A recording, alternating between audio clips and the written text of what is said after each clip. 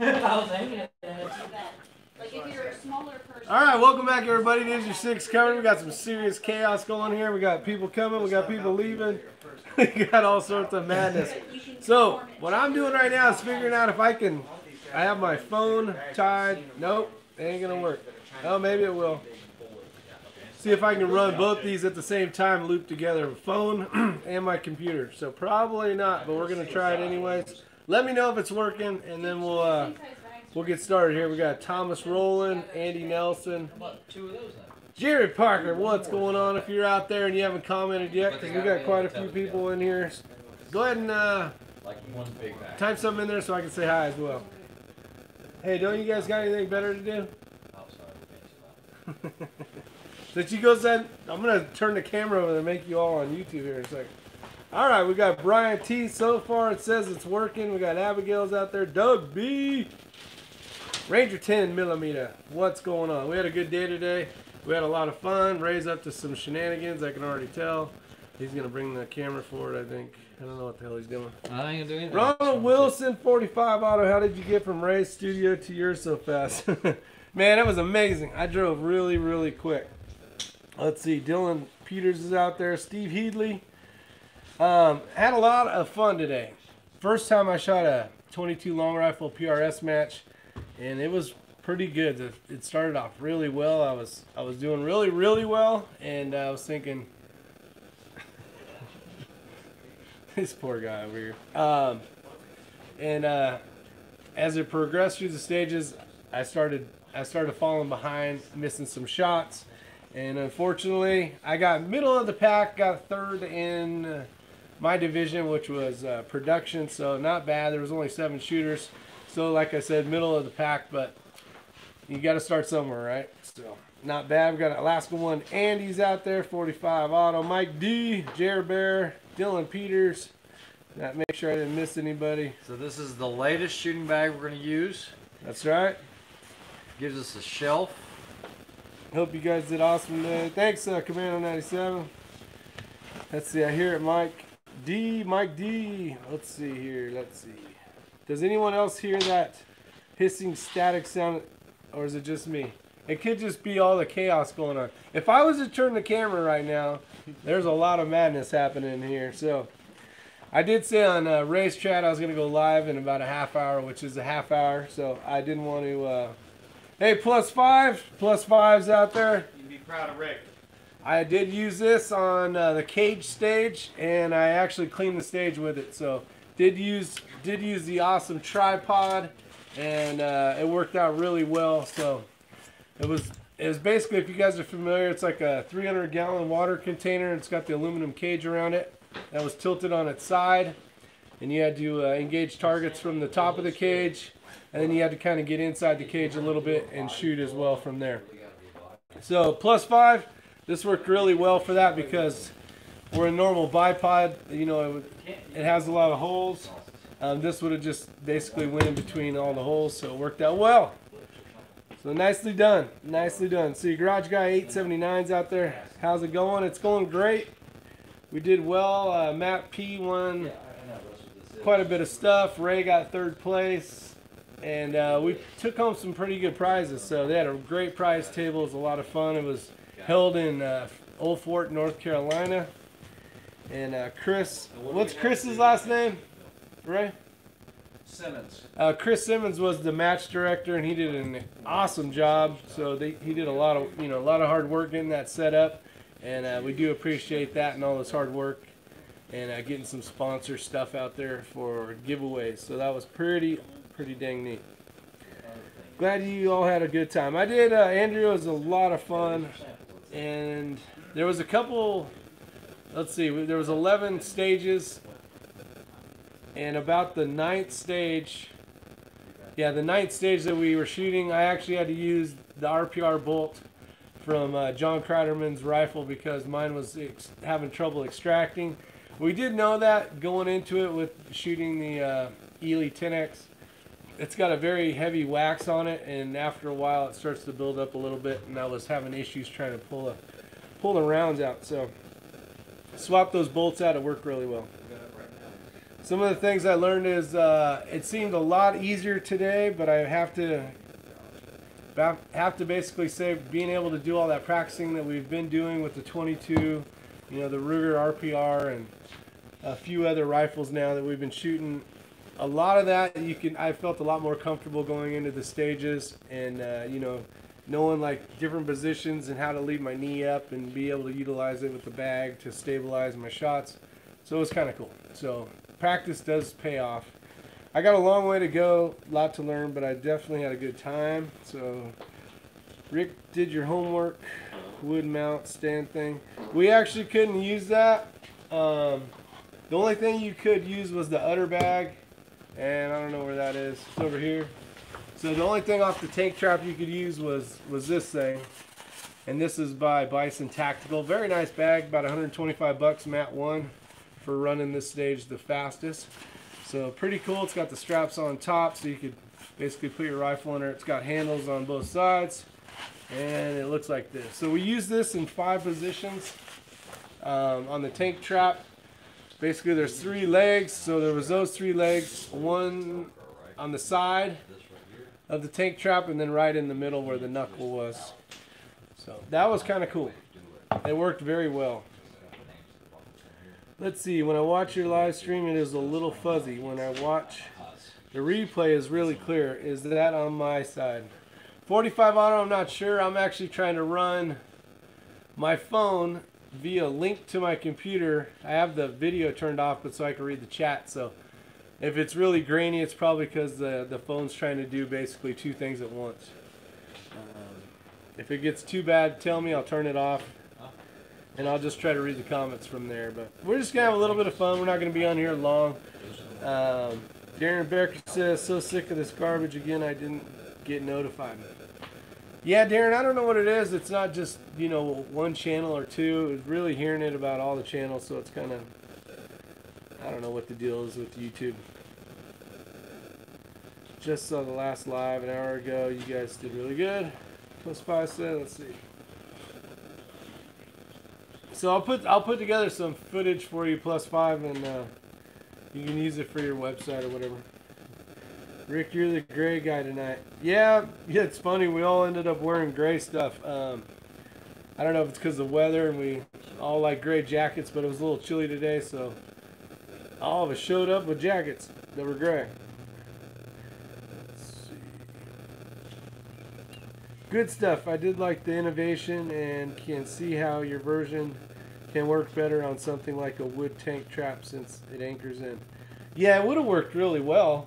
We actually did a couple different angles on the screws and that kind of stuff, and we were ready to go, but we didn't need it. So you got to follow the rules, and the rules were you couldn't use a rear bag or any bag, just that udder bag. That was it. Sounds like Atari Missile Command. Harvested a 6x6 buck and a doe. Opening morning gun deer season here in Indiana. Awesome, Ranger 10. That's pretty cool, man. I've heard the same complaint from viewers about not getting notifications, and I think it's a YouTube thing. Yeah, Garage Guy, I've been hearing a lot of that. Even on Ray's channel, they were saying the same thing. Yeah, I cannot wait to see some footage. You boys having fun. I was able to get a little bit of footage, so we'll see what happens. See what kind of videos we can put out for you guys. Should work out well.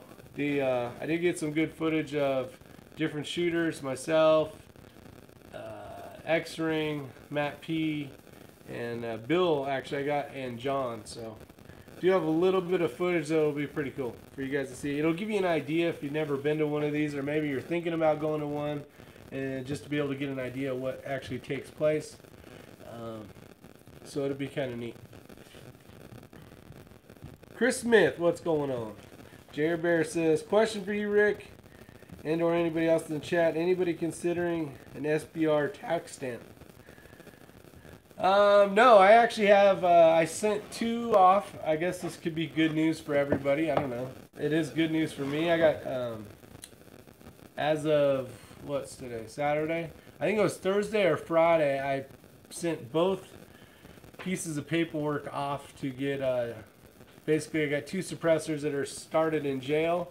I have heard that it's right around 4 months right now, hopefully that's the case. The last suppressor that I received, and my first suppressor that I received, was exactly actually it was exactly 6 months. So some of you guys that are thinking, well, it takes forever, it takes a year, it is at this time right now, at least, it's a lot faster than that. So maybe something you guys may consider. Let's see. Sound is a bit. You are targeting us with sonar, and we are out. Yeah, I don't know. It's probably because this is on. Let me close this. I'll turn that off. Then all the power will go to my phone as far as service. So I am going to have more issues. Let me bring this in, and I hopefully can read the comments. Turn this like this. And I'll see if I can read the comments. Whoa, camera's all screwed up. We can't have that. We just can't have that. There we go. 3 months, 28 days. Nice. Yeah, so right there at the 4-month mark, still crackling, still there. Huh, I wonder what, I don't know what it is. Still there, Andy Nelson says. So that wasn't it. Maybe it's still linked up, I don't know. It's not worked, it's okay, but it's weird. You will see when you rewatch later. Yeah, that's about all I can do until our internet comes. I think it comes in 4 more days. 4 more days, and then Comporium is the company out here that we're going to have to use. And supposedly I'll have pretty dang good service. I'm going to be running everything hardwired, so it should even be a little bit faster and better. And man, that light is bright. I'm thinking about a Form 1 for my 11.5, but don't know if it's worth it. Well, I don't know. It'd be worth it, I think. Does your rifle accept 1022 mags? Steve Clark, this one does, actually. It's the Ruger RPR.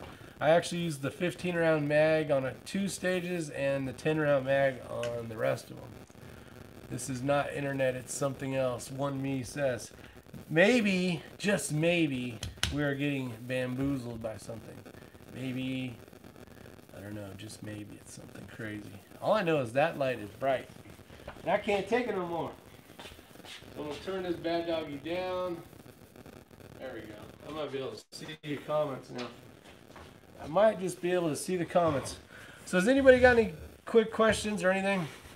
Ramsey Country, what's up, brother? So we got Ramsey Country out there. Gamma rays. That's right, it's gamma rays. It's a well, when I cleaned the stage, meaning got, I think it was 10 out of 10 or whatever the targets were. I can't remember if it was 12 out of 12 or 10 out of 10. But I was excited to see that the Death X Squad got me a perfect 10. So I was super excited about that. I actually ran that in conjunction with the bipod, just the way the it's buffering now. Yeah, it's, I don't know. We'll probably have to end it shortly then. I hear somebody's phone dinging down here. But let's see. Well, sir, same here, +5. Let's see. I'm waiting for our silencer central. Damn, I can't see that. Heard of the Australian. I gotta go over here, guys, so I can read your comments. You're just gonna have to see my ugly mug up close. Let's see. Let me go back. Let me go back here. Have you ever heard of the Australian down under ammunition? I have not. I have not heard of that. Darren Becker says I'm waiting for the silencer central out of Sioux Falls, South Dakota, to get my second can. Nice. Let's see. Good evening, Jer Bear. Todd. Todd Elfstra's out there. It's okay. We'll deal with it. Just received my 6.5 PRC rifle. Ranger 10. Very nice. What browser are you using for reloading? I'm using a Starline. Let's see how the comp go. The comp went really good. Ray got 3rd, Matt got 5th, and I got, well, in my division, I got 3rd. They don't give 3rd place trophies, though, for 3rd in production, but I did middle of the pack in both. I think there was 7 of us. I got 3rd, and then I was like right in the middle of 40 shooters. Actually, I think it was a sliver below 40 shooters. I had a couple stages that killed me. All I needed was 4 points, 4 more hits, and I would have got 1st place in production. So that's how close the race was. Let's see. Vanna, what behind curtain number 1 we want to see? What up, Ramsey Country? Bag most used. Actually, the bag most used was the sand sock gear middle one, the medium. Just because we were using that a lot in prone positions. There's a couple prone positions, and then we used the Coltac. Was it a Coltac? Yeah, the Coltac one that attaches to the bottom. I think it's the Coltac, not Rick's bags. Yeah, the fun bags, Todd. Let's see, Ramsey. I was out here to get something on the freezer. It was fixed. LOL cheat. What's the name of the 3 bags X-Ring spoke about? Those are the Sandsock gear bags. I have a set somewhere. Actually, I think they're in the car.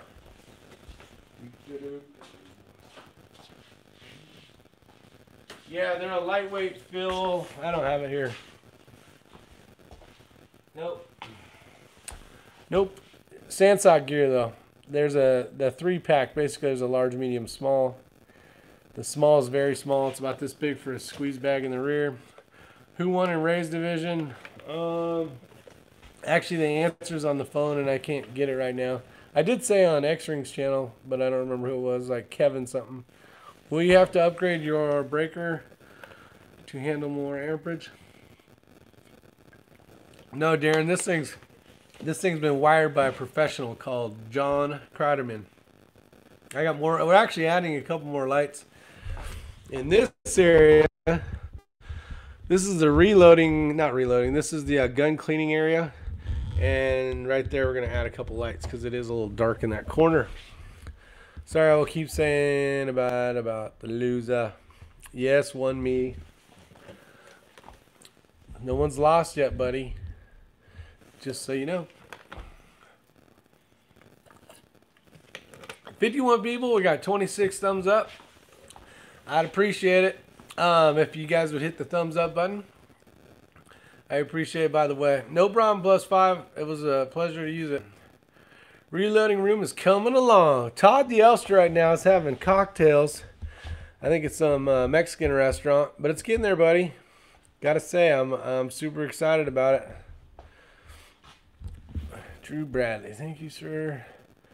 The Hillside Range I go to is also interested in the product as well, but that's between you guys. But we'll get them a card as well.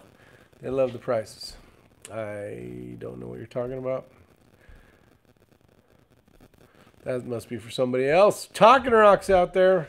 Last one, Andy says, where is the recliner and wide screen TV? Well, problem is I can't really put the good stuff in here yet. Not that I have any good stuff to put in here yet, but I got to do all the drywall sanding still. So between more electronics like TVs and, sorry, I'm burping over here. I had pizza for dinner. TVs and that kind of stuff and couches and all the fancy gizmo gadgets.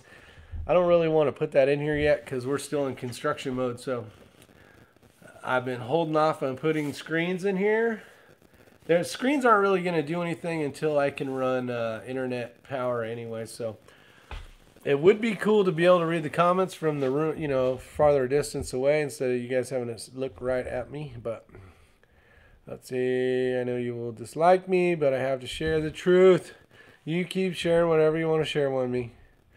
Let's see. So that's the answer on the recliners and the widescreen. I do want to get some screens in here so I can read comments, that and watch YouTube videos and make YouTube videos and all the other reasons. So it'll be cool when it's done. Is the VOD range private only? It actually is a membership, Larry Palmer. But with that said, when they have matches, you know, you can sign up and you're allowed to shoot with them. Did anyone use a bipod? Everybody used a bipod, Steve. I don't think you could have made it through. I guess you could have made it through the match without using a bipod, but I would say probably 98% of everybody had a bipod. That's kind of like, you know, the minimal kind of gear you're going to need. You're going to need a bipod for sure. You could have done it with the bag, but it would have been more of a headache than just running a bipod for sure.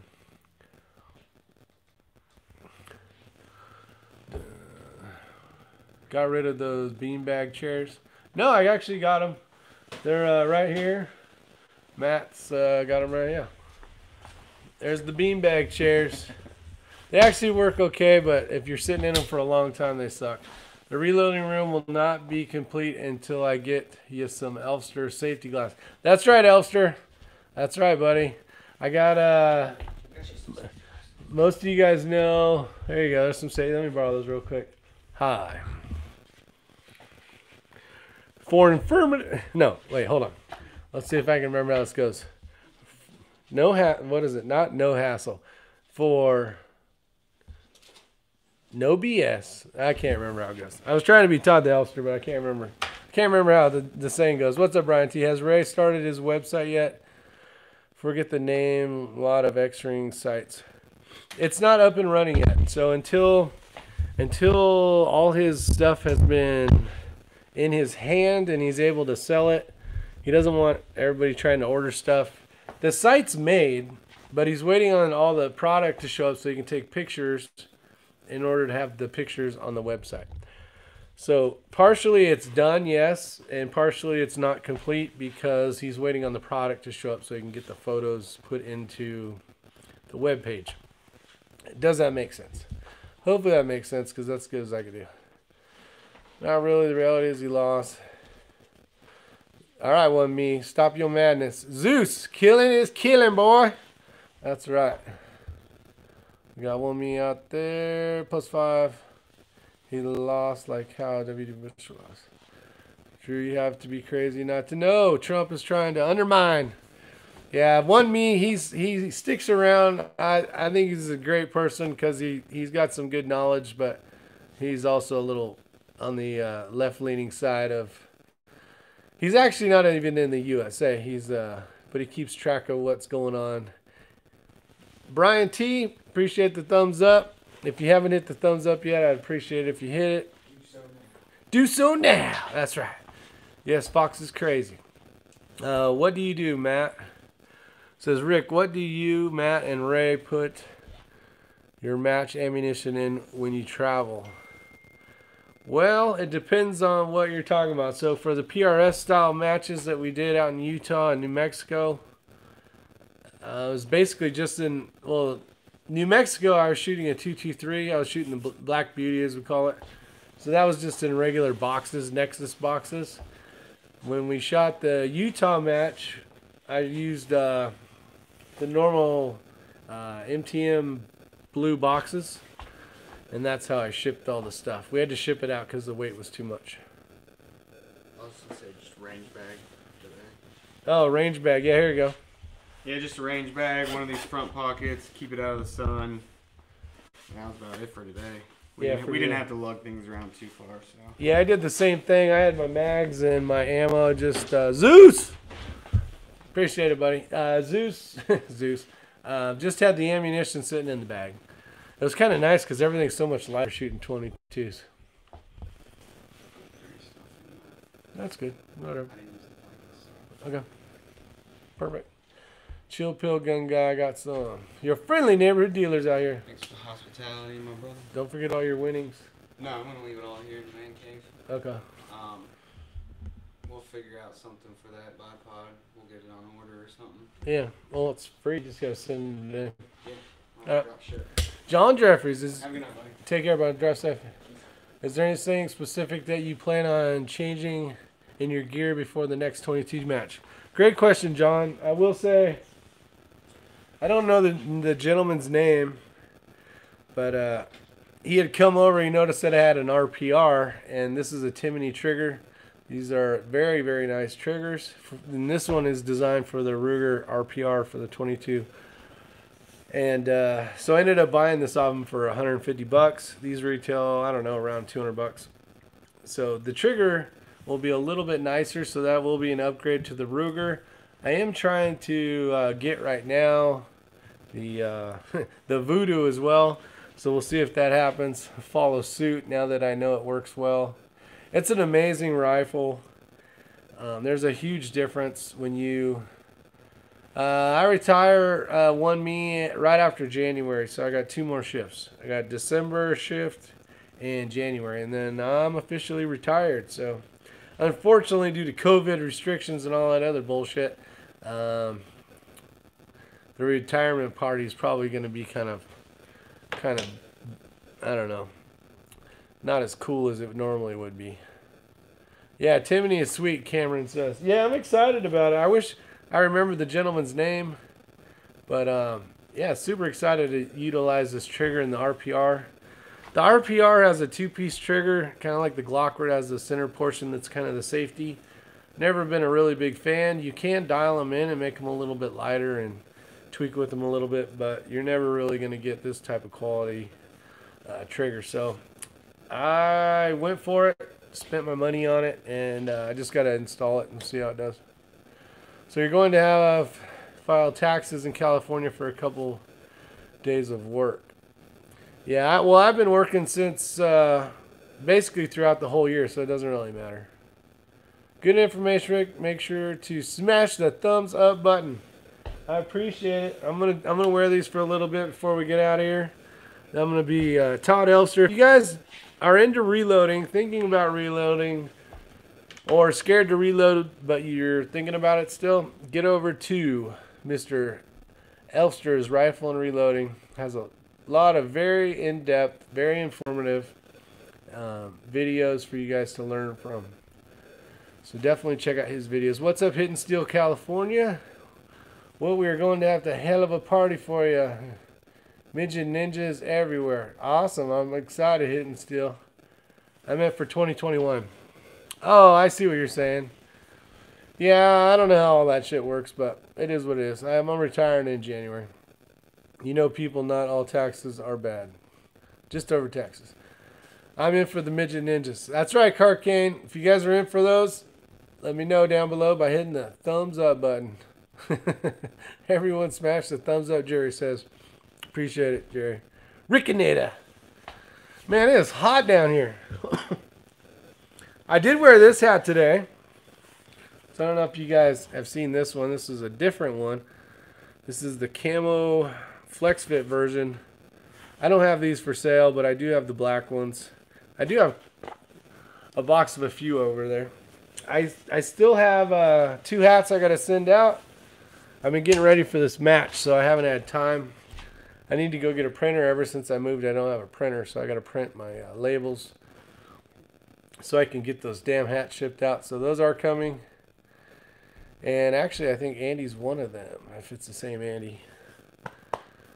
So it is coming. It'll probably be a little while, and it'll get there. See, TB, hey, Rick, what all the lessons have you learned that is going to help you shoot the next match?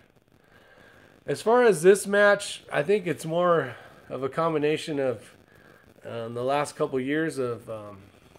I think if there's one thing to learn about PRS, it's practice shooting in different funky positions. When you're shooting prone, it's a very solid platform, very easy or easier to hit your targets, and it makes you feel good about yourself. But if you're trying to print for groups, totally understand. But if you want to get used to like being off of some weird objects of some sort and using bipods and funky spots and different bags of sorts from more other types of things like ladders or different poles, that's where the PRS style shooting, doing that, and you guys probably have seen some of those videos of us using ladders and like cattle fences where it's got the poles and you keep going down and shooting off of just different weird kind of objects. That's what really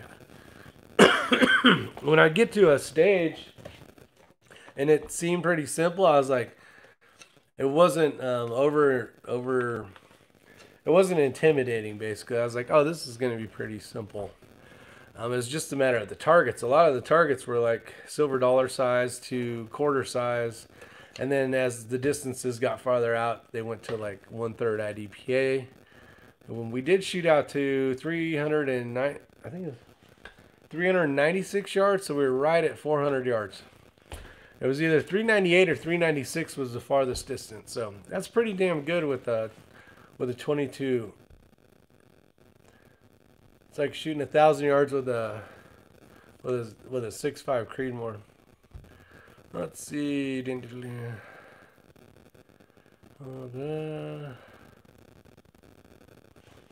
All right, 396. John says, yeah. So it was right at 400 yards, and that's pretty impressive. A lot of people, not so much watching this channel, but most people probably haven't shot out past 150 yards.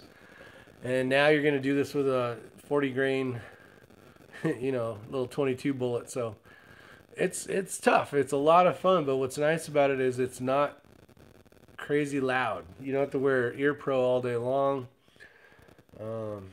Quite a few people in our squad were shooting suppressed, so it was kind of nice, very quiet, and it was an enjoyable day. I think if I could only shoot one type of match, it would be the 22 long rifle PRS style shooting. It's just so enjoyable. The price of shooting even expensive 22 long rifle ammo is much easier to swallow than shooting like 6 Creedmoor or 6.5 Creedmoor. You don't even have to reload. You don't gotta wash brass. You don't gotta resize it and all that stuff. So it's definitely a way to go for some of you guys that don't want to reload. Maybe you don't have room to reload.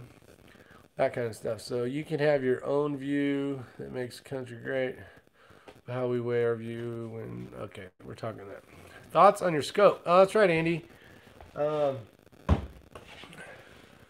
Okay, so I forgot I can't just pick it up and show it. I shot the Vortex Diamondback. It was a 6x24. It was a 30 millimeter tube.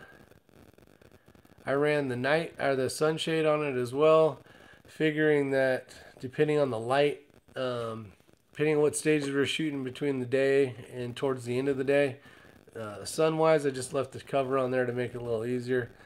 All right, one me, slow it down, dude. I thought the scope worked really well, especially remember I got the scope for 340 bucks. It was $3.99 at the Sportsman Outdoors. So the quality for the glass, the turrets tracked well, the parallax knob was, you know, you could find a nice clear spot, and as far as windage and for elevation, they tracked very well. The one thing that I noticed with the reticle, there was 2 stages. The first one was stage 1 for us. It was really stage 2, but our first stage, we were shooting into the shadows at these really small, hell, I can't remember what it was. It was like a little coyote or a rabbit or something. And as you went up the mountain, basically because there's a lot of trees in North Carolina, very shadowy in this one section, it was dark enough that the targets were dark enough that the reticle, it was very tough to see the line. Now throughout the whole day it worked really well except for 2 stages. We shot 11 stages. So there was that stage which I had like I think it was 2 targets that were pretty difficult to see. And I think some of that has to do with the objective size and then also the tube size. So you're looking at being able to capture light. And this, I could be wrong on this, but this is what I felt like I saw throughout the reticle was it didn't, you know, with the 34 millimeter tube, you got a lot more dial, but I think it lets a lot more light in along with the objective. So I'm used to shooting a 56, which is a pretty big, you know, a pretty big optic in the front. Hold on, getting bit by something. So that could have been it. I'm not really sure. On the higher end stuff, I have the ability to illuminate the reticle, and there would have been those 2 spots where, yeah, there you go, right there, Bill Sweeney. Does that one have? No, it does not have the illuminated reticle. But remember, this is, I was shooting production. This is for people that can basically go to the store, they can grab a rifle, they can grab, you know, a decent scope, but you have to be under $1,500, and that's rifle scope. And the problem is, say you have a decent rifle, say it costs, I don't know, let's just call it like Bill. Bill just commented, I think. He has a Bagara. All right, I'm getting low power here, so we're gonna have to end this soon. He has his Bagara is pretty expensive, so in order for him, if he wanted to stay in production, he wouldn't have very much money he could spend on an optic. So I've always been the guy that says spend more money on an optic than the rifle, and that way you can always move that optic around from rifle to rifle as well. But that was probably some of the things. I would say the turrets being 5. So basically, I don't have it here, or do I? No, on the HD, I can crank the turrets all the way up before spinning around, and on the Diamondback, I only get to go to 5, and then it goes back to 0. So you can get kind of confused. So I did tape. You know what? I'm just going to show you guys this. Let's see if I can do this without getting in trouble. But it's just a scope. So the top of this, you can see that there is a 10 there. So I basically made another line. So as I cranked that over, it would go from 1, 2, 3, 4, 5, and then it goes to 0. But on top now it goes 6, 7, 8, 9, 10, 11, 12 for the most part. So that's one of the ways I tried to do that in order to keep from me getting confused. Because once you have 2 rotations in there, then it's like, especially when you're shooting out to 400 yards, you have to basically crank it all the way. I had to crank it all the way to 12 and then add everything else as a hold in the reticle. So it gets a little confusing when you're going from target to target and you're like, okay, I got a minus how much now? So one of the things I did on my arm when I was putting in my data was I basically just called it 12 as 0, what's up X-ring, and then added everything to it or subtracted it off of there. So it was really nice in PRS style. You get basically the course stage. They tell you the distances so you can kind of pre-plan it. I had my cards kind of made up for last night. 2A Refugee, how you doing? And all I needed to do was wait till I got there and basically run the Kestrel again, get new environmentals, and then write the dope down right before you shoot. So that's kind of how that worked. Yep, Ray's out there. Let's see, good idea. What's he got for a good idea? Don't feed. There you go. Yep. All right. So, Joe Dowdy, how are you? See, I'm seriously confused on what's going on. Hidden Steel, that could be both of us. All I know is I'm tired. I tried to get some sleep last night. I slept pretty good. I told Ray I slept like a baby. He's like, you were up late worrying about the match, weren't you? And I'm like, not really. I got some hours of sleep. But I would say planning ahead, doing the armband things, definitely helped me out. It made it so I wasn't rushing around as much. Now Matt, on the other hand, he waited till today to do it, and he likes being able to write how the targets are. You know, if they're in different areas, he can write them in that, how it's going to look on his arm, as it would look when he's looking out there. So totally understand that as well. That you don't know where the targets are, you just know the distances and how many and what the rules are for that stage. Let's see. No problem. But I'm going to get done here. It's a short chat. It's been a long day. We've been up since 5. So other than that, I wanted to give you guys a quick what we learned.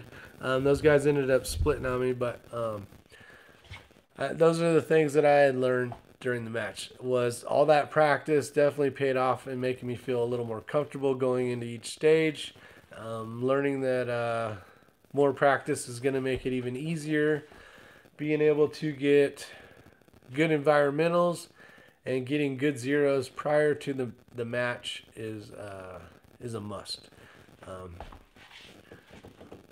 So other than that, I will let you guys go. I got some videos that I'll be putting out. Andy Nelson, I'll be trying to get your hat out soon. I apologize. It's only been a couple days, but I got to go buy a printer at Wally World or somewhere and then print out that stuff. So I'll give you a heads up when it's coming. That you and the other Tim Davis. Let's see. Thanks for the time, Rick. See you next time, bro.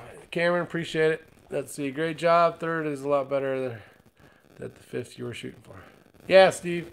It was. I was doing really good too, and I just had a couple bomb stages, so I just needed like 4 more. I I think it was 4 more hits, and I would have got first place in production. So that's the sad part. But I did lose to Bill, which he was really cool. I met him in he's not on YouTube, I don't think, but met him on when we shot the Snipers Unknown match in South Carolina at GTI facility. So it was cool. I was glad he won.